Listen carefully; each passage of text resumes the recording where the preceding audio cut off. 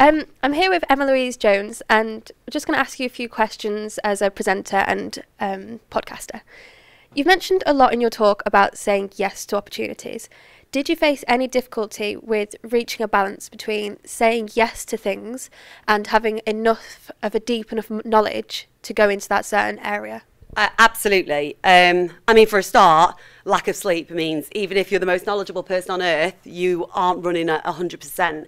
And I actually, for a year of my life, if the truth be told, I said yes to that many things that I didn't see my friends for a whole year.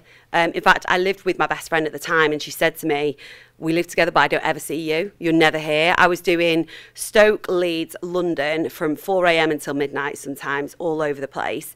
And I was spreading myself so thin in so many different areas of work that there were moments where I thought, I can't possibly be giving the best of myself to any of these things individually. And that's why I'm grateful that I've now been able to strike a balance where I am able to say yes to opportunities that great that suit me, and no to the ones where I think actually this isn't something that's very me, it's not something I want to do.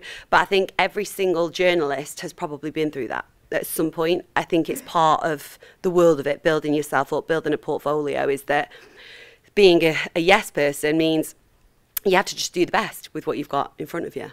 So you've got to be careful not to say yes to too many things when you've reached that point.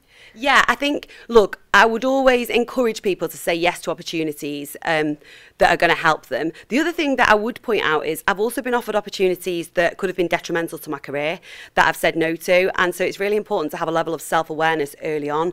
And that ties into the thing of staying true to who you are. I know who I am, I know what I want, and I know what I don't want. And I think too many people can get caught up in saying yes to things just because they're like, well, it's an opportunity, I've been given an opportunity. But yeah, I said yes to a lot of the right opportunities I'm very grateful for. They got me to where I am today. But there does come a point where you have to just start saying yes to a few and no to a lot so that you can give those few your best. Would you say that saying yes to the right things has gotten you where you are today? 100%. And don't get me wrong, like, I have been you guys, and I've sat and watched somebody come in and talk about their career, and it's felt like so far away from me for now. But saying yes has been the way, and working through the fear. Like, I have had over the years a crippling lack of self-belief.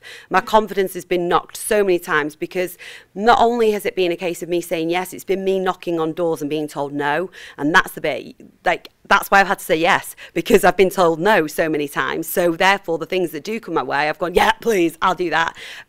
So I think that is why I am where I am today.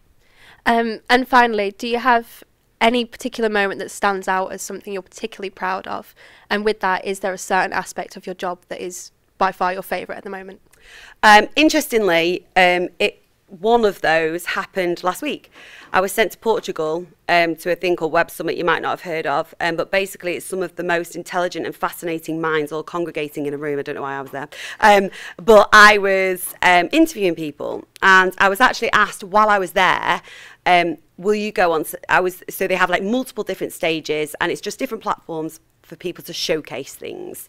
And while I was there, they actually said to me, will you come on centre stage in front of 40,000 people and interview a Hollywood actress, a famous football journalist, and a COO of a massive global corporation?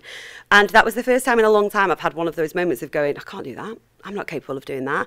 And then I shook myself and went, oh, you can, Emma. You remember this feeling. Remember how good you're going to feel once it's done. And it's like fighting that fear and just doing it anyway. And I got out onto that stage, and it was a 25-minute interview with the three of them. And I cannot express how much I enjoyed it, and how much even, you know, I've been doing journalism. I do it like that because it just doesn't feel like a job now for many years. And even now I have those moments of going, oh my God, like, how has this happened? This is amazing. What an incredible experience. And I know that in my line of work, I'll never know everything. There'll always be more learning to do. And every opportunity that I do take that I think is right for me is an opportunity to learn.